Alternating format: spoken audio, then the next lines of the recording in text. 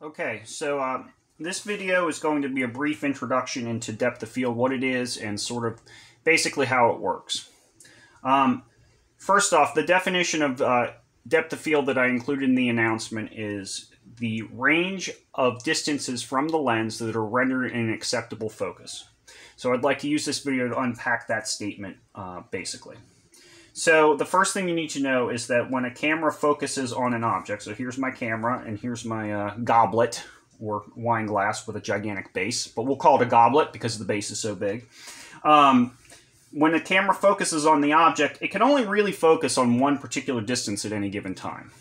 So in this case, I drew a vertical line here and a vertical line here that sort of signify the center lines of those two objects. And what that distance is the object distance. And the object distance is the distance from the camera lens to the center of the thing that's focused on, or to the focus point, the focal point. And the focal point is right here, this distance right here. The thing that your camera lens is focused on is the focal point. So the focal point is represented by this vertical line. And the overall distance between the focal point and the camera is the object distance, A-N-C-E. There we go. Improve my spelling. So that's the first thing that you need to know.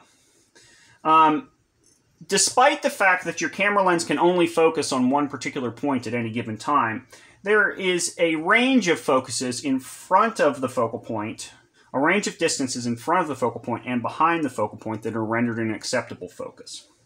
And that is really your depth of field.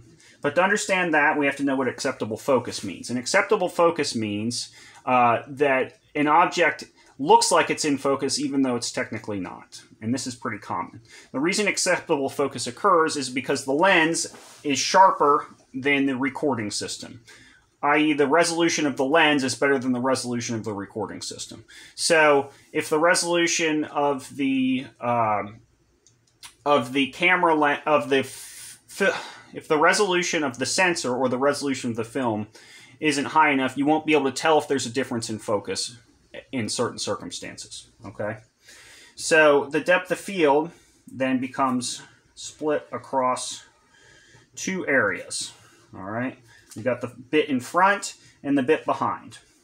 So that depth of field could be considered, I'll abbreviate it here, depth of field, the range of acceptable focuses. So we'll just call that acceptable.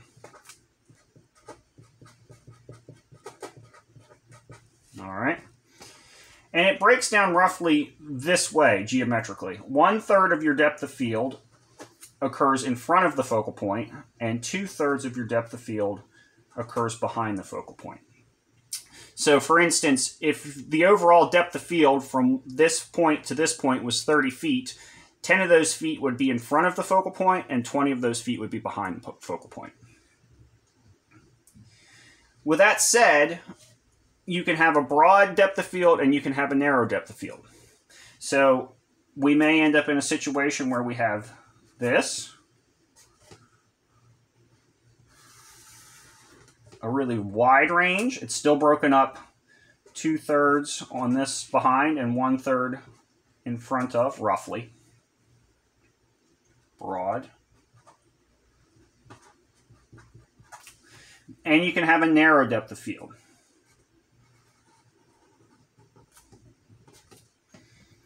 2/3, 1/3.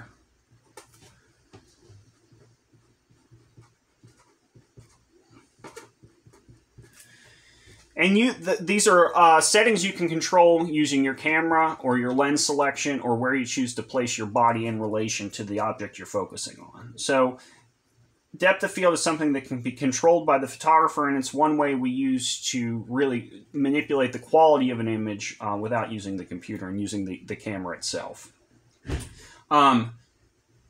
An example of a time when you might use a very broad depth of field is if you were doing, say, landscape photography. Oftentimes in landscape photography, you want to make sure that everything is rendered in focus. So you'll use settings that allow for a very broad depth of field, and everything in your picture will then be sharp. an example of when you might use a narrow depth of field is in portrait photography. I'm certain all of you have seen images of people where the face is really, really sharp and then the background is really, really blurry. In that case, the photographer is using a narrow depth of field to separate the subject from the background. Okay.